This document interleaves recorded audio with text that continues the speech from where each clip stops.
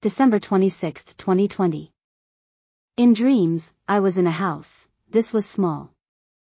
There was a man who was the head of the family, his wife, his 2 children, a young woman and a teenager.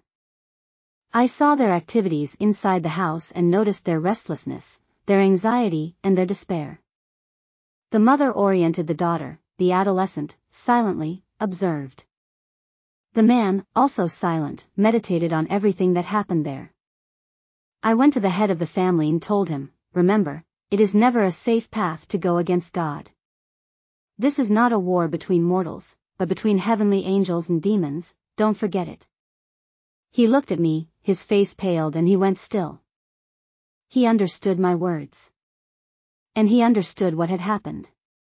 But sentimentality dominated him, blinding and decreasing, in his mind, the voice of the Holy Spirit.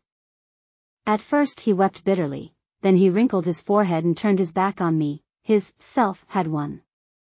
I was dictated to pray for him and get out of the place, as that was all there was to do.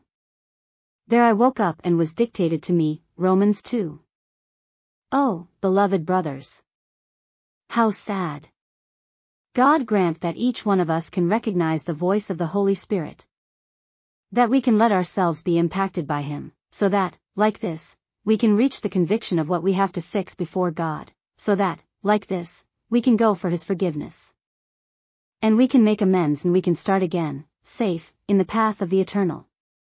It is my plea and prayer that it be so in the life of each one of us. May the Lord bless us.